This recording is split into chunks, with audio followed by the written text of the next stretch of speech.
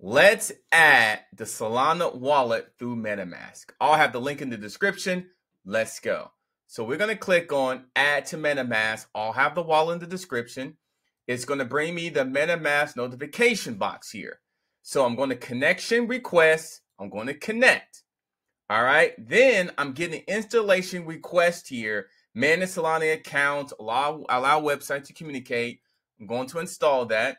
Install Solana wallet will pop up. Proceed with caution. So I'm going to go ahead and confirm that. And then from here, installation has been completed. Okay, we can get started with Solana now. And I should be able to see it here when I click there. MetaMask, and here, access wallet. So I should be able to get access to this. So I'm going to see here, Solana access. I already have the wallet. I need a new wallet. See here, the MetaMask, continue. All right, continue there, continue there, continue there, continue there, connect. All right, so I'm connecting there. Here's the MetaMask notification. What it did was it actually sent me to this.